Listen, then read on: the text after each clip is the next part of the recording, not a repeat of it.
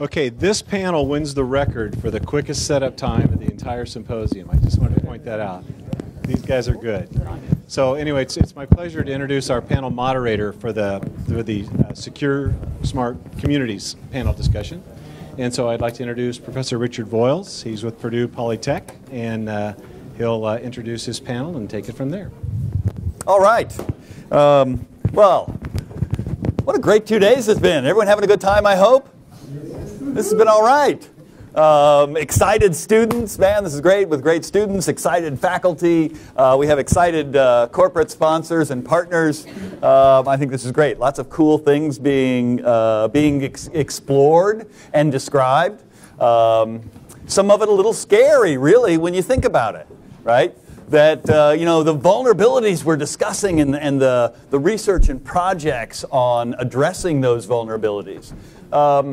But, you know, that is, you know, wouldn't be worth it, or we wouldn't do it if we didn't think it was worth it, right?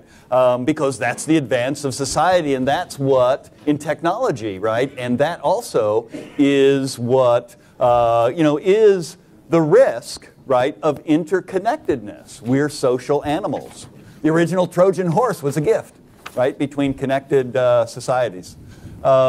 And so, you know, it's no different in the progress of, we may think, oh wow, there are a lot of vulnerabilities with all this private, you know, we have privacy risks now and outright security risks, you know, we could say the same thing about the risks of a high-speed crash in a car, right? When we had horses, we didn't have too many of those. Okay? But we died because it took 6 weeks or 8 weeks to get across the country instead of just a couple hours, right? That's part of the trade-offs we do. And likewise, with our interconnected devices, the net gain, we feel, is worth it, right? And yet we have to build safety into these problems, right? And that's what I just came back from a rotation at OSTP at the White House in DC. And that was kind of my role. I was a technical guy, right? I was the robotics and IoT guru for the White House. But OSTP is about policy, right? It's about how technology affects policy and vice versa, how policy affects technology. And so my role wasn't designing the microprocessors and the algorithms and playing with the fun gadgets. It was trying to get people together to ask those questions. What is the right trade-off? What are the economic benefits that are going to result from greater interconnectedness? And yet, how do we, you know, interconnectedness, you know, brings in vulnerabilities. And it's explaining to technical people, to non-technical people, to make sure the right parties are at the table to get these things aired. And I think our panel is a nice, diverse, excellent panel for exactly that. You know, some of the things we dealt with in my role in smart cities and in robotics, you know, the FAA came into this and drone rules, right? And some people would just come in and say, well, look, we just need to make sure that every drone has an ID. Okay, and it was kind of my role to say, well, but the best autopilots in the world right now are in the open source. And so if we force software on a drone so we can ensure privacy, we can ensure security, well, people will just pull out the software and put in their own because it's just as good and maybe better. And then they say, well, we'll just lock down the CPU. Can't we do that? Well, no, because the best autopilots in the world run on little cheap Arduinos, right? They're not military systems. And so they'll just pull out the CPU and put in their own. Oh, well then maybe open source is the problem. That's the security threat. Well, you know, yes, if you don't design your defenses properly, right? It's that trade-off that makes this both scary and exciting, right? That is the nature, I think, of what we're talking about here and why this has been a good day. And here we are at the end of the second day, and we still have a full room. This is awesome. Okay? Thank you. What I'm going to do is let our panelists introduce themselves. I'm just going to go down the list because we have some great people, and we're going to have them tell you what they do. Okay? And then we're going to open it up for questions and welcome your involvement in this panel. So Bob Lentz, if you could give us your take on yourself. I was an NSA'er, spent 26 years as a director of network security at NSA, and ultimately went to the Pentagon and became the Deputy Assistant Secretary for Cybersecurity there, and supported 3 presidents while I was there, and retired after the first year of the Obama administration. And I have been extremely passionate about many things in my era in cybersecurity. Probably the most passionate thing before this issue that we're talking about this afternoon was helping to bring the Department of Defense and ultimately the U.S. government into a strategy of leveraging the internet for defensive purposes, because the DoD was stuck in the dark ages, and we realized back in the 1990s that we needed to move the military to be effective globally as a power, not only for wartime but for peacetime. We needed to be able to leverage the internet. And it was a very, very difficult cultural issue in those days, as you can imagine. But we got it done, especially with the unfortunate situation with 9/11. The resources were there.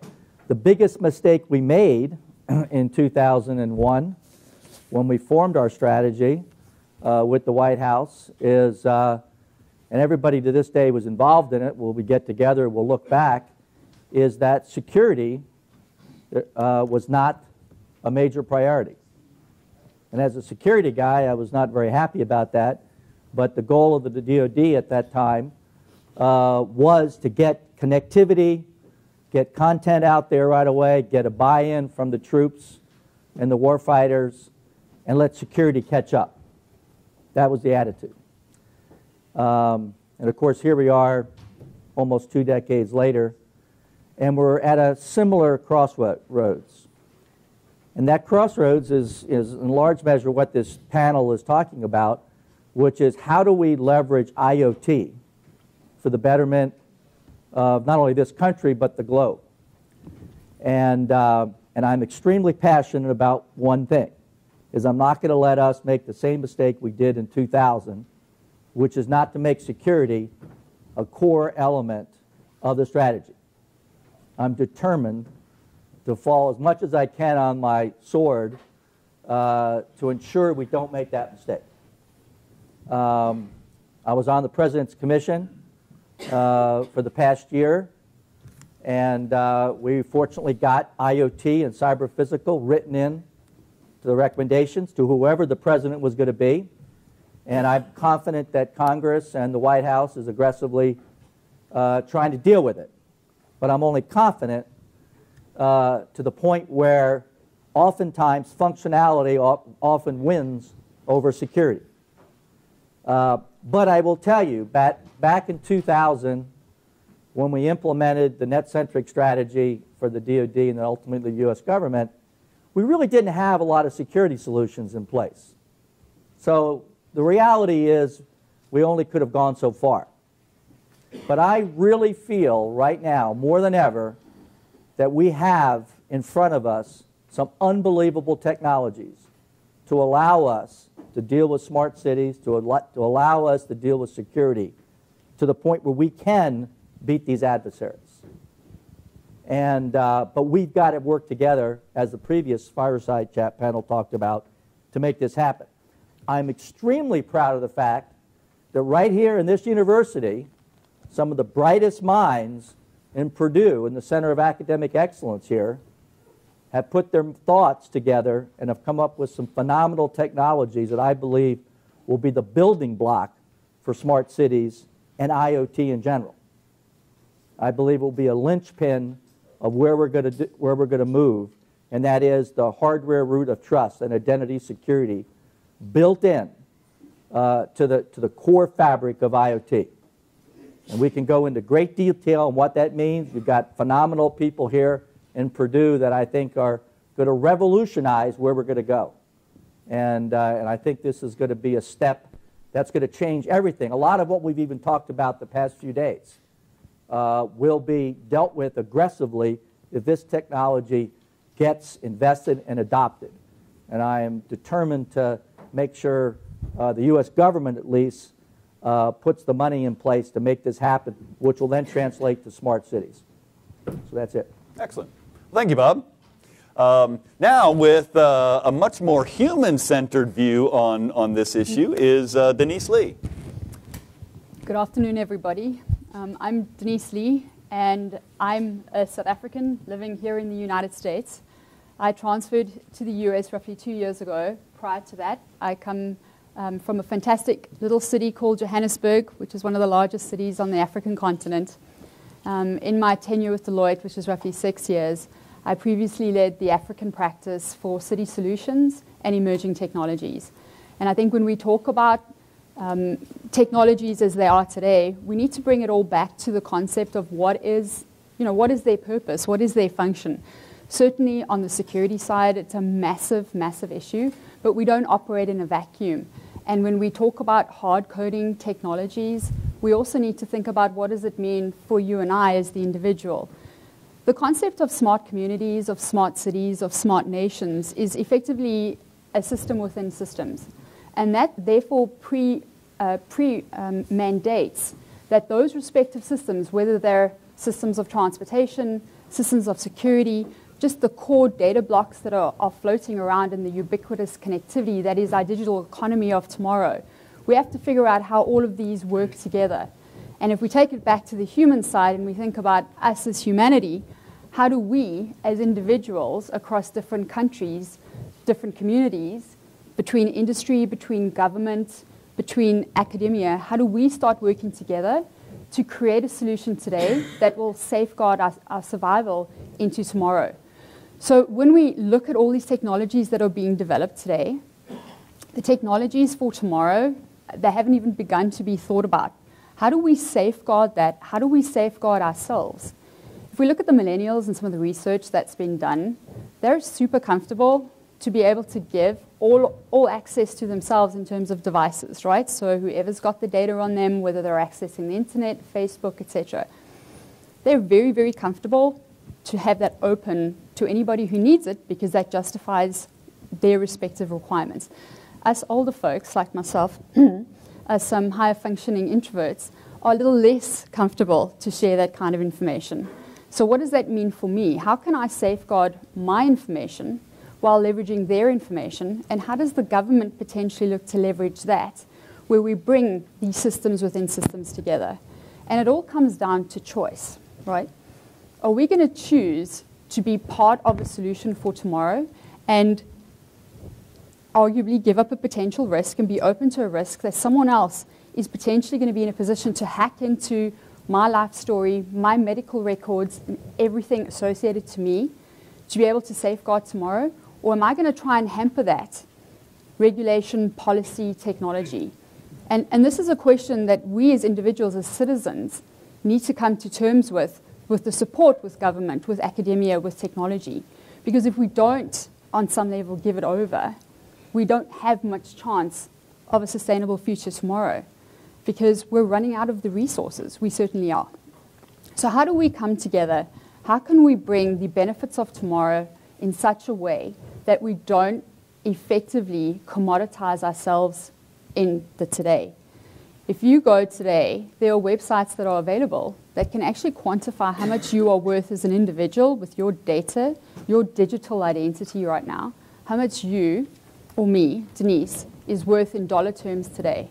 And I tell you what, when I have a look at my value that's on the internet, it scares me because I'm worth a whole lot more than a couple of $100s. How do we safeguard the fact that roughly 2 weeks ago, legislation has been positioned that ISPs can now own all that data about me? How do I safeguard to opt in versus opt out? Where are we from a legal perspective, a policy perspective? How is we as communities coming together to make sure that the choices that I make are indeed for the betterment of tomorrow, for my friends, for my family, for my children, for myself, without actually sacrificing their future through that commoditization process? That is something that I'm personally very, very passionate about. Technology in the cyber realm is absolutely one of the components that we have to consider. But again, within the systems thinking, there are many, many parties that come to play in addition to the tech. Well, thank you, Denise. And Anupam, you're going to talk a lot more about some of the risk or the attacks themselves from a technical standpoint, I think. But introduce yourself. Okay, good afternoon, everyone. I am Anupam from Nanyang Technological University, Singapore. So my take on this topic is like when I moved from Germany to Singapore, I spent like 10 years in Germany. When I moved to Singapore, I immediately realized this is a country with technology fast track. Everyone is having smartphone, everyone is very, very keen and adopting to the new technology and moving to whatever new coming up extremely fast. I had an old Nokia phone with me coming from Germany, and I couldn't even find a SIM card that I will use for this. So I had to opt for a new phone. And in recent times, when you have following this news about Pokemon Go, if you would go to the streets of Singapore, it would be extremely crowded. Everyone is looking for Pokemon. So I don't know about security at that point or not, but what I have seen for sure is it's very smart communities adopting to the new technology. It's very fast. And for my research in security, it was until 2011 I was working on microprocessor design, hardware accelerator design. I was not into cryptography or security, something like that. And a collaborator requested me, okay, can you design an accelerator for us, hardware accelerator for a cryptographic primitive? I said, yeah, we can do this. So you want it to be low power? Yes. We want to low area? Yes. Lightweight, fast? Yes, we can do this. So we did that. And then this collaborator said, okay, can you please make it resistant towards side channel attack? And so what's that? I said, okay, you should not release too much information about the power consumption. And then there are some techniques by which you can actually mask this power consumption, whatever dynamic power that's being consumed in the device. So we adopted that technology, and we could show that some masking is done. Then they said, okay, can you prevent also any information leakage through the static power consumption? What's that? Even the processor or the accelerator, when it's not doing anything, even then it's silently releasing information. And that's enough to capture the key or breach the confidentiality of it. And we couldn't have any clean techniques at that time to block this. And then we came to know about more and more such kind of side channel attacks and leakages, including fault attacks. And if you look into all the plethora of attacks that we have right now to this hardware accelerators, it's mind-boggling, and it's extremely lightweight. You can use a camera flash to perturb a memory cell. You can use this hair dryer to heat up the chip and cause it to malfunction at your own will. And you can see the outputs, and you can recover some information out of this circuit. Now, the bad thing about all this is you cannot release a software patch to correct it. If the hardware is designed, and if you can malfunction it using a Trojan or using a side channel, then it's gone. And in recent times, a very prominent example of this is a row hammer bug. Some of you might be familiar with this. That was discovered by some researchers from CMU. And then Google showed that it can be done in a very simple manner. You keep on writing a piece of assembly code in a part of your memory repeatedly, and then you can make some bits of memory flip even without accessing those parts. So you can actually have a very high privilege escalation in your memory. And that defect is there in many laptops, already there. You cannot release a patch about this. So this is almost an end game for security, that you don't have a solution to a lot of problems when designing the hardware. And the attackers know this. So this is the situation that we are in. And then, of course, the best way to stop it, don't do any computing, don't do any communication, okay, then you're secure. Or you put a lot of access controls like what we call in the traditional world is operation technology or OT security. Only someone who is reliable would be able to access this or not. So we should be doing this ideally to prevent this situation, but what we are seeing on the other hand is we are actually giving them in the wilderness. So if you look into the Internet of Things phenomenon, cyber physical system phenomenon, then we are actually going to put all the device everywhere, which could be easily accessed and easily compromised. And one of those scenarios that we are observing right now in Singapore is we wanted to try out with smart traffic management. So it's a technology adaptive nation. It tries to different technology very quickly. So what they said is we have a lot of transportation options, like mass rapid transport, the cars and everything, but we also want to have something like a semi-rapid transport for the last line of transportation. From the metro station to your home, there will be a platoon of autonomous vehicles, very small, semi-autonomous vehicle, and that would carry to your home. So this kind of things are being experimented right now, and there are a lot of researchers coming from the mechanical engineering background, automotive engineering background, traffic infrastructure background, and of course the electronics and computer science experts. They are collaborating together to prepare a test bed to see how the autonomous or semi-autonomous vehicles can be put together to create a very smart urban traffic infrastructure. And this is the exact point that I raised there. I am part of this collaboration, is how secure this is. And the ways you can actually disturb this, violate this traffic scenario is numerous.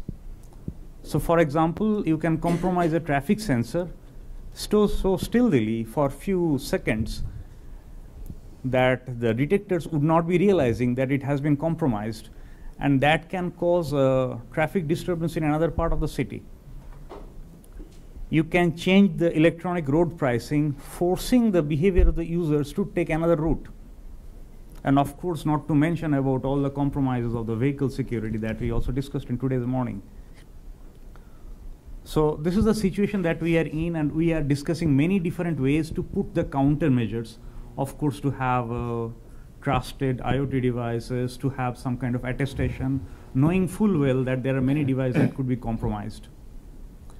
And I'm glad that in today's discussion, the topic is put as secure and smart community. And I will stress on the topic community, because it has to play a very important role in this transitioning phase, where we know about a lot of vulnerabilities for which the solutions are not clear. So it could come from the consensus protocols, it could come from the policy, it could come from the standardization, but the community has to enforce on how security is being adopted in the smart infrastructures. All right, thank you, Anupam. And finally, Young Shang. Thank you. Okay. Again, tell us about yourself. There are your slides. All right, thank you. First, for those people that are looking at page 8, how many of you know I'm a security risk here because I'm not Ning Hui? I'm pretending to be him. Okay, so I'm associate professor in electrical and computer engineering. In the last several years, I've been building a system to look at the global network cameras. How many of you counted how many cameras can see you when you walk from here to lunch? How many of you tried to count that? Once I was give a speech in a conference, and I asked how many cameras are in a room. We counted there were 17 cameras in that conference room, and people didn't even notice that. I'm a computer system person. The reason we build this is we talk about big data. What's bigger than video, right? We have lots of video all over the world. We want to analyze the data. So I have, since I talk about video, I want to show a few slides, if this works. Okay. So there was a report about 3 years ago saying about 250 million surveillance cameras deployed worldwide. I think the number probably a lot more now. Another book, HH published in 2004, says there are 4 million cameras in UK. So you count about every 16 person, there's a camera deployed somewhere. If you go to New York, they actually tell you there are a lot of cameras Somehow this doesn't work. Did I press the wrong button? Go on. Whoops. Okay. Most people don't even notice that. When we talk about smart communities, we often talk about sensors. And among the sensors, cameras are particularly interesting because they generate so much data, you really need to think about things in different ways. Let me give you some examples. Can you help me fill the slides? Thank you. So imagine a situation like this. This was a flooding in Houston about a year ago, actually exactly a year ago. You can see the traffic camera in Houston. The left side are taken on April 18 last year, and right side are taken a few weeks ago. You can see these are the same cameras. So the lesson here is you can use the camera to see what's going on in a city. Now what Texas is doing right now is they have dozens of people sitting in front of hundreds of computers looking at those cameras. But if we could analyze the data in real time by computers, it's possible to have a situation assessment in real time. It's not only Houston. Can you go to the next slide, please? Also, New York. This was a project my student did a few years ago. My student said, I want to go to see the parade, but I don't have money to pay the airplane ticket. So I said, let's go to see the parade without going there. And so we built a system. You can see the parade. It's actually better than going there because you can see the entire parade from many, many cameras in real time. It's not only, next slide, please. Not only New York, it's all over the world. All the data I show here is publicly available on the internet. So that brings in many interesting questions. Who owns the data? Who can see the data? Who can store the data? If you have access to one camera, maybe it's okay, but if you have access to the data in the entire city, what kind of information can you get? My student actually looked at the cameras in New York City, Manhattan, and we were able to track a few vehicles across multiple intersections. We did it manually, but imagine you can do that by computers. So next slide is, it's not only outdoor. In many cases, also indoor. This is a shopping mall. My former student was very interested in this because they want to improve their shopping experience, their own and their family's shopping experience. So they start looking at, if you have the data, what can you do? In this case, think about people get tired and there are chairs. For the people, they don't like shopping, but they have a family member that likes to shop, you would appreciate the presence of chairs. There are many problems using camera networks. Some of them are very low tech. Can you go to the next slide, please? If you want to have a denial of service attack, you don't need any computers. In some of the cameras we've seen, we don't own them, but the data is publicly available. We see denial of service attack by birds or spiders. Those cameras may be deployed in places that are difficult to access, maybe along borders or somewhere. So that means your information may not be guaranteed. So the last slide, please. There are many opportunities and challenges. You can use camera to improve physical security.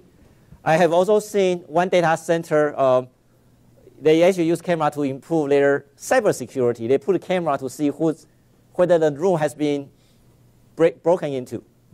So they use camera to ensure their cybersecurity. You may be able to discover trend by observing data from many, many sources across a long time. So that gives you some knowledge that may not be available today. Real-time analysis allows you to respond to emergencies. That is not available today. Don't believe what you see in movies. They are still quite a few years in the future. If you can provide data from many sources, from camera, from sensors, from weather reports, you may be able to get a much better idea about what's going on. That's not possible by using one source of data. There are also many challenges. For example, data integrity and availability. Our system, we have more than 100,000 cameras in our system now. With that amount of data, every day we see some cameras up and some cameras are down. How do you get information when you don't have a complete access to all the data you want? That's another important question. the research I started is how to deal with this large amount of data. When I gave a speech in Microsoft Research a few years ago, the speaker in front of me said, we get several terabytes of data a year. When I started, I said, I get several terabytes of data a day. So that's the amount of data we are talking about. And we are not even close to the possibility. If you get a billion cameras, the amount of data you need is beyond today's technology. Often today, people use camera as some kind of post-event analysis. For example, there's a crime, but very often the knowledge about the crime, the report about crime is through a second channel. Somebody called the police. The police is not watching the data. They never know that the video has recorded the crime. Somebody called the police, and the police go back to see the archive of the data. If that second channel doesn't exist, even though you have all the evidence in your video, you still don't know what is there. Again, the volume of data is too big. I already mentioned the data quality. Also, if you have camera outdoors, you get a problem with weather, birds, bugs, and so on. Also, even today, the recognition rate for computer programs is still very low. As of last year, one of the most popular competition called large-scale image recognition competition held by ImageNet. Last year, the accuracy was 67%. That's what state-of-the-art, and it was won by the top winners of big companies. In fact, if you read the news last year, the competition was so intense, one company actually cheated and was caught. If a big company is willing to cheat, it means that competition is very important. Even with so many companies putting so much resources, the accuracy is only 67%. So there's still a long way to go using the data to create a smart community. Thank you. All right, well, thank you very much. And now I would like to turn the spotlight on you and see if what questions do we have for our panel. And I'm going to start us off a little bit because we heard, to give some, some of the technology, some of the technical problems that we have. From even, there was a comment about monitoring power for side channel effects. And of course, we know about things, we talk about smart cities with smart power meters, right? Well, gee, if everyone has access to that, they can know when you're home, when you're on vacation, when you're away. So the question to the panel then is, how in this society, how are the threats changing? How are they evolving in the future? Well, I'll just comment that going back to the camera example, I'll never forget that in 2010, I was in Dubai, and I was talking to the head of security in UAE, and he said, if you remember the recent assassination of the Hamas, head of Hamas over in Dubai, I'm not sure if anybody remember that incident in 2010, he said that was a cyber attack. So I said, why was that a cyber attack? And he said, well, because the agents who came into UAE, our country, and assassinated the Hamas leader in his hotel basically took control of the camera system in the entire city, from the airport to the hotel and back out again, to allow them to go there and commit the assassination.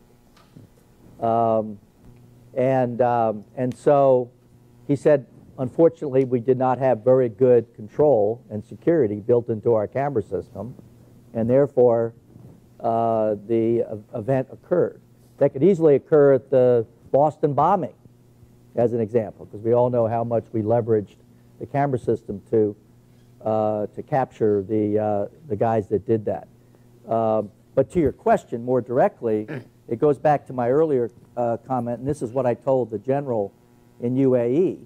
If you'd have strong, very strong hardware-based security and identity built in to the camera system, it would make it very difficult for an adversary to take control of that system. They didn't want to knock that camera system, by the way, out. That's the last thing they wanted to do, because that would have set alarms off. They wanted to take control of that camera system, leave the images in a state that they were comfortable with, which is exactly what an adversary will do. But we need to be able to implement the kinds of high assurance security, which we're not doing, as we've heard many times over the last couple days, to be able to prevent those kind of attacks. Hardware-based security, which I said Purdue is working on quite a bit with as an ADI, as an example, as a major company, will deal with issues like side channel attacks and other kinds of exploitation techniques. And that's why it's imperative on all of us to be able to raise the bar of security from the level that we're dealing with today, which is very low to medium levels of security, to that high level of security, much of which is even, we'll hear Ron Ross talk about in his wrap-up speech, is included in the standards that NIST is articulating as we speak. But that's a very, very important part of how we have to move forward in the future. All right. Denise, you want to respond, or is there any response? I think in addition to that, I think if we think about attacks in the future, just the last 10 or 15 years giving us a bit of a flavor, the attacks are coming from outside of our borders. With the move to the cloud right now, and as that evolves moving forward, more and more data is going to be uploaded into the cloud. The clouds are centralized potentially outside of our jurisdiction, multiple jurisdictions, and there's a lot of layers of law associated with that. Now, depending on the culture in those particular countries, they may or may not subscribe to the kinds of security protocols that we would ultimately like to see and are able to safeguard ourselves here in a specific geography.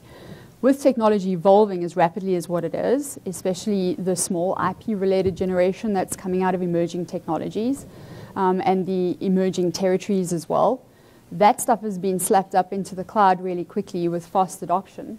We're going to be behind the curve in terms of knocking that down as we evolve with time.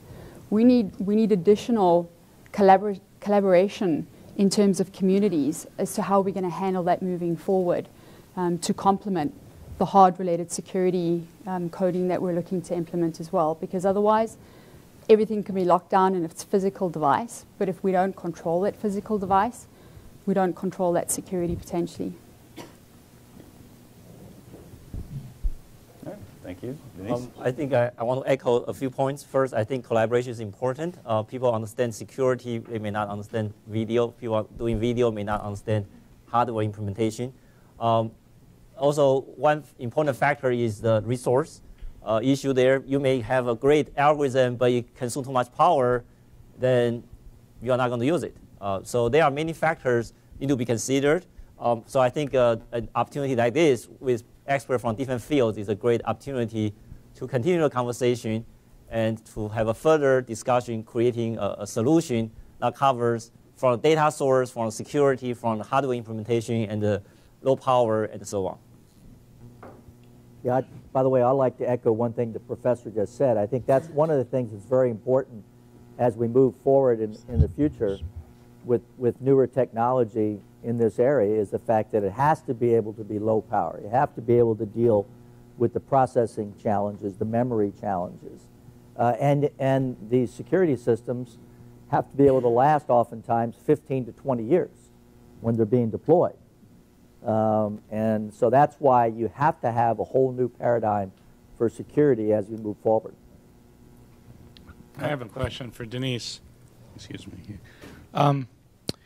You know, we've been doing a lot of work in smart cities. We deploy sensors as well as cameras and all these kind of things. And Singapore in particular, it's interesting that what I'm interested from you is what you see these cities in terms of their thinking. Because as we work the problem, it's more than security. In fact, you know, they want, because of the systems of systems issue and not understanding where the boundaries and where the data has really come from, there are instances in where we want the data to be available to everybody. So we want open, public data, but we don't want it to be tampered with or spoofed because we're using it for decisions but we want everybody to have access to it, so we can't encrypt it, right? We have private data that we want to monetize, right? So we have to have different monetization models, yet we have to support this idea of privacy, security, rights management. And then we have the data that the government wants to protect, yet we want to anonymitize that in such a way that we can drive trends, analysis, and things like that while protecting privacy. So what I see is it's a real challenging issue, and because of that, we're in the process of deploying many things that don't address any of the needs that we're stating that we have to have. So I'm interested, with your experience and background, what do you see coming together in the way of regs or standards, or how do you see the community beginning to come together to pull all these competing issues kind of together and bring the whole community together around these kinds of issues? So that's a great question, thank you. I think the concept of what a smart city is, I think there's more literature out there today of what it is not if we look at definitions, right? Bodies have come together internationally to define what is a smart city, what is smart infrastructure. We've got the likes of the United Nations involved, defining what smart infrastructure is, giving guidance. We've got the Smart Cities Council. I think the important thing is the fact that they're not these bodies standing this up by themselves. They're collaborative entities, communities that are coming together to define what this thing, smart thing, should look like moving forward. And it's a collaboration between industry, between business, between communities, between normal citizens, as well as governance bodies and the government. And whether it's about creating an open data standard to make information readily available, that can, all this information can be put into one really nice little bucket, and we can slice and dice at the different feeds from the cameras, being able to interface that with the FBI's most wanted database as you're driving down the road using those cameras in the gantry because you've paid your Easy Pass. That's the ultimate vision of what this is. Certainly that comes with some choices. So in my experience working across the emerging territories, some of the trends that we're seeing now is how we can actually get our arms around the areas of focus. Is this a new city that's being created from the ground up, like we're seeing the likes in Dubai? We're seeing quite a lot in Africa that's happening now, Indonesia, etc. Or is this an evolving city where we have to rip out and replace existing infrastructure, like the London Underground, things like that? Because that, the monetary element is huge. And where we're seeing a lot of success is in those cities that have got a very clear vision, where they've had that collaboration with the communities from a faith perspective, from a non-profit perspective, and how they've built a multi-channel collaborative approach where everybody works together to come up with what this thing should ultimately look like. And it's not easy, it's not quick, and there's a lot of healthy debate. The core thing is the backbone in which all of this happens upon, right? So what does that infrastructure look like? And everything just seems to be coming back to the data, to your point, who owns the data? So in the event, it's a new city. It's a bit easier with a new city because you're buying everything, you're dropping it in brand new, shiny.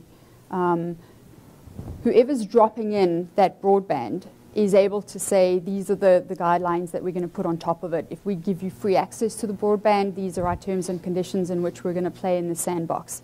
And the more folks that are involved in that, in terms of industry, in terms of the community, as well as the government, they're actually starting to create schools of thought, if you will, like a Facebook culture, right?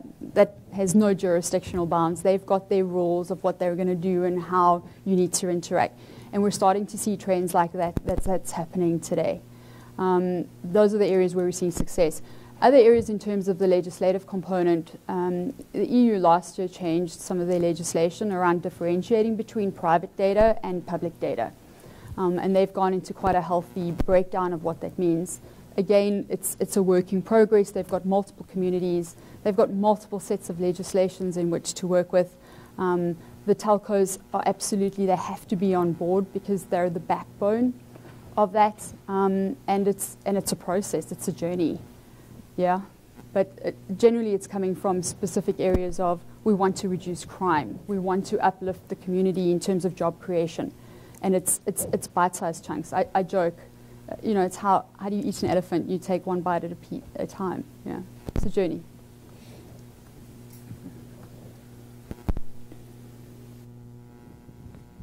Any other questions from the crowd? Okay. John, introduce yourself. John Walsh, with Vice President of Secure Technology at Analog.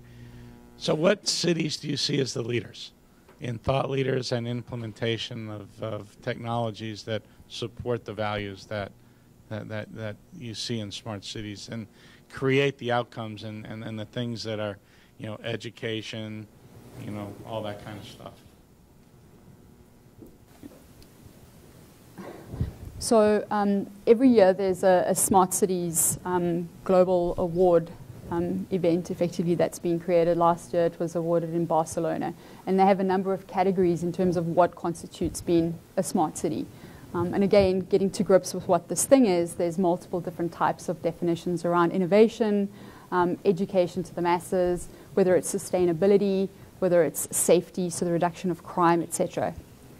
I think the key leaders, if we think about it now, is the city of Valencia around Barcelona in terms of what they've been doing in their rapid response, the ability to respond to an emergency situation in a really short space of time.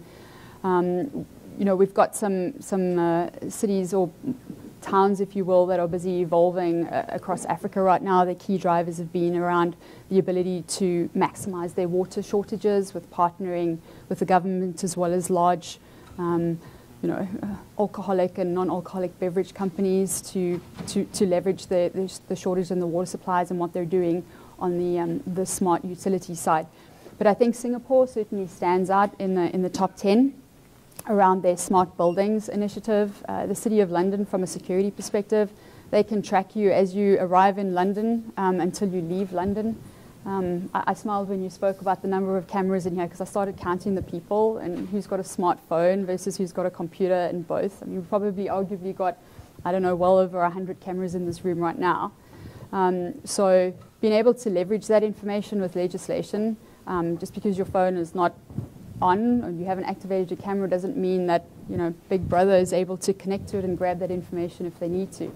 So I think there are a lot of different cities. The UAE, huge inroads there. Australia, in terms of what Tesla's been doing to assist some of the counties in Australia with the sustainability issues on energizing them. I think there are a lot for different things. All right, another question? Sure, absolutely. So I drove up here from Nashville a few days ago. I tried to stick to the main highway. I pulled off a couple times onto side roads, and it's pretty shocking how many communities are kind of going out of business. They're, you know, abandoned stores. It's very hard to even find a working gas station, you know, as you come up into Indiana. So I'm wondering, are there any thoughts on how this smart city technology could maybe expand outside the, you know, the city limits and bring some of these other communities into the fold of kind of, you know, new technology?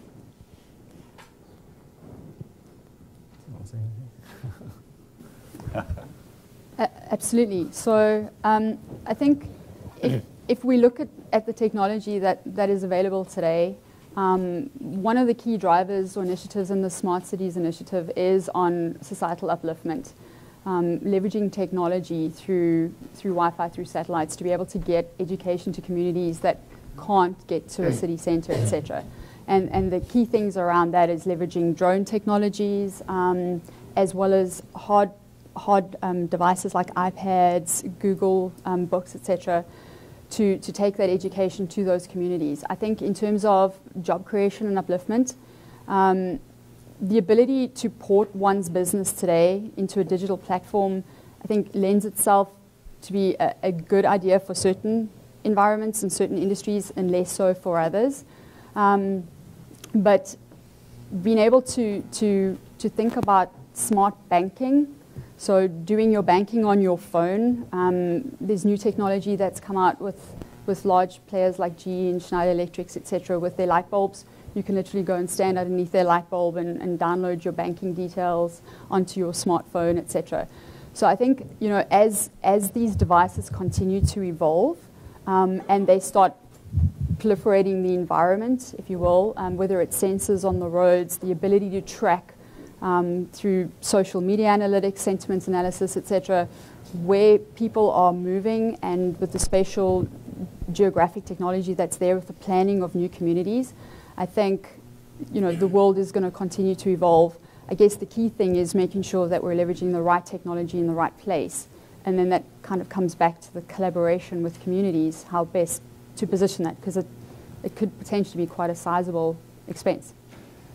One of the areas that I was really surprised about when we were in Australia talking to their government, was the smart agriculture area. It's just unbelievable the amount of innovation that's in smart ag.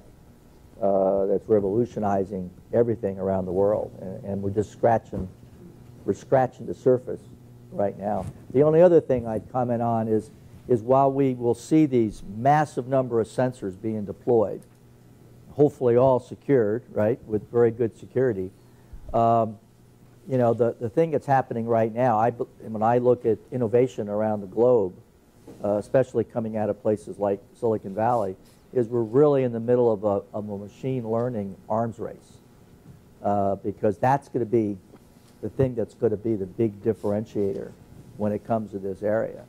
And then, so again, putting security into that process, because the adversaries are going to want to get right into that machine learning AI arena, because that is the brain that's going to be controlling a lot of these sensors that are going to be there.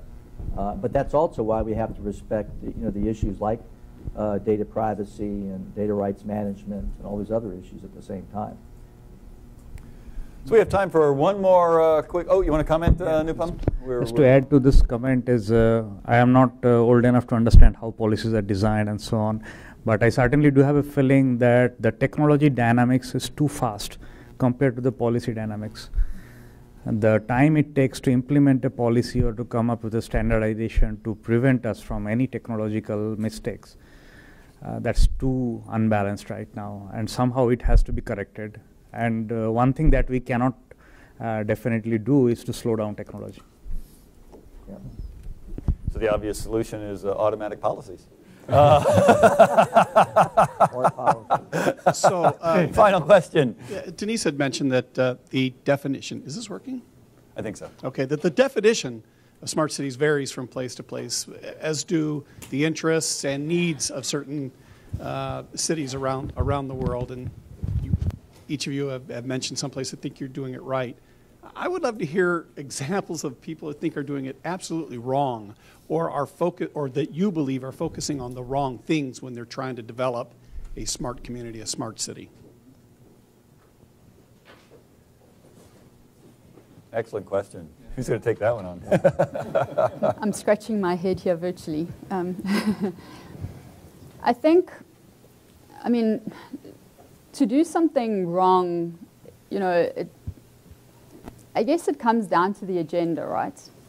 If the agenda has been driven in such a way that it is benefiting a component of society,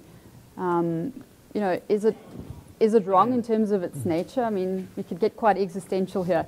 I think the folks that are doing it wrong are potentially those folks that are saying, we need a solution today, and we're going to jump in with both feet, and we're not going to consider what the potential butterfly implication is going to be by doing it. And to your point, in terms of legislation, There are lots of those examples.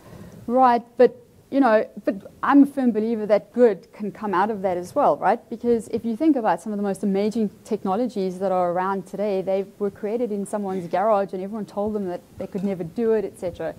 I mean, if we just have a look at Epcot, the perceived future, the future land, I mean, it was Walt Disney's dream, and it's I guess where things go wrong is when we try and do things in isolation, right? Because then I'm only able to leverage what I know. I'm only able to do something to my maximum ability. And I think if we consider the aspect of smart, we consider the innovation index in terms of where we're seeing the most growth coming, it's from involving academia into that as well. Is it wrong? you know, I could argue that even the bad guys, in terms of their ability to innovate and do things that are really bad, compel the rest of the good guys to be better at what they do. So I'm not sure if that answers your question, but good question. I'm definitely going to think about that again tonight. Yeah, I guess my perspective is that I think the mistakes that I'm seeing is, number one, I believe the paradigm for the way we did security in the last 15 years can't be applied to the future. And so the other point is that where the IT and OT come together, you know, we clearly want an end-to-end strategy. We clearly want to go from the edge to the cloud, and we want to be able to be pervasive. But we have to have security that's very agile, very lightweight, but very robust. And that means you have to have security designed to be very scalable, to be able to meet that IT to OT environment, to the edge, to manage all these sensors, to deal with the AI issues. And so what we have is we have this massive, massive security industry that many of us were from, or are from, that are selling 20th century security with a little bit of 21st century pasted on. Bolted on, right? And that isn't going to work. It's going to work a little while the IT infrastructures are sort of there to kind of, you know, be there to kind of maintain stuff. But it isn't going to work in the future. It's going to quickly be obsolete. And that's why we need to have strong policies. And the only other comment I'd make on the policy front is that when we do smart cities or smart towns, to the earlier point on rural environments, it has to be a policy that requires that security standards be up at that level. So it's secure, smart cities. Your thoughts and my thoughts are very much alike, because you, from my perspective, you're seeing plenty of people who have kind of taken like the old cell phone approach. Well, let's just get it out, and we'll, as we find the problems, we'll throw security on top, we'll patch it all, instead of really trying to invest in the front side. And I think there's a lot of communities that are trying to jump into smart cities that are just throwing things out there that they're going to tie themselves to legacy that are going to be an awful lot of problems, and not a decade from now, 5 years from now, 2 years from now, once it's up and running. Exactly. Look how much money it costs. You know, all of us experience this in our lives. Your tax dollars are needed, so you build all these massive cities. Then you do the road system second, right? And we all wait in line, you know, to fight to get out of those cities. That's what we do with security. We build the functionality, but then all the amount of money it's going to take to recode, redo security, you know, it just breaks the bank. And then everybody gets upset. But to both of your points, I think we're today trying to build a solution for tomorrow. I mean, if we just think back at the evolution of technology in the last 4 years, I think when the internet was built, it was built with the idea of sharing information, and now we're trying to control it, right? So I think what we have today, to your point, having an agile approach for tomorrow, we are going to be going through that journey of ripping out and replacing, because things are evolving so quickly. So, you know, we build on our knowledge from yesterday. Law for those who we do yesterday, right? Right. All right, well, thank you very much. We do have another speaker yet, and so what I'd like to do is thank our panel.